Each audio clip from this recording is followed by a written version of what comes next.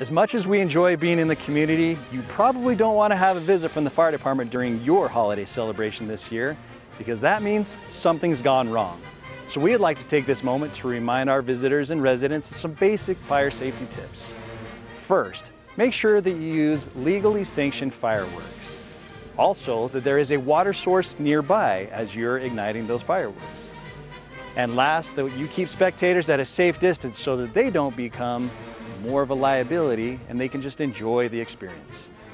For more information on the specific boundaries and restrictions associated with fireworks, visit us at slcfire.com.